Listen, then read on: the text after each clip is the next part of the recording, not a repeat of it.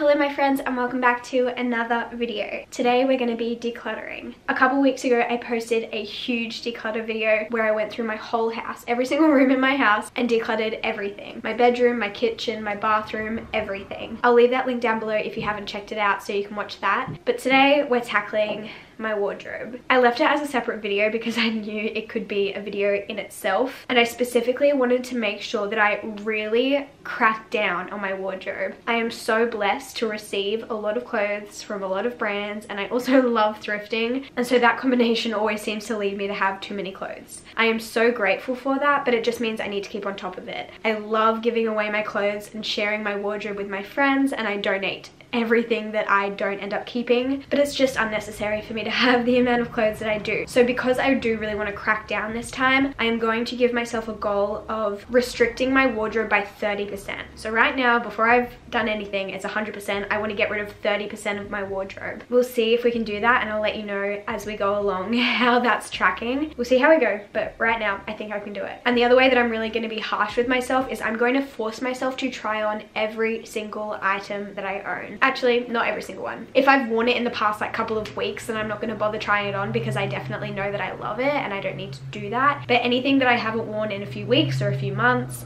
or I'm just like a bit uncertain about, then I'm going to try it on. And if I don't love it, she's going. She is going. I have too many clothes to be holding on to things that I don't even love. My biggest flaw is that when I see things on hangers, I think they're beautiful, but on me, they're just not quite right, and that's totally fine. That's nothing wrong with me. That's nothing wrong with the clothes. It just means that we're not meant to be together. Whether I just don't feel comfortable in it or confident in it, or whether it just doesn't suit my body type, especially when I have a lot of clothes that I really do love, it's just not worth it, okay? And so instead of just picking up an item on a hanger and being like, oh, that's cute, I'll keep it, I need to put it on my body and really ask myself, do I love this? Because if not, she's getting the boot to the op shop or to my friends or wherever it ends up going. But I'm gonna stop talking and let's get into this decluttering video.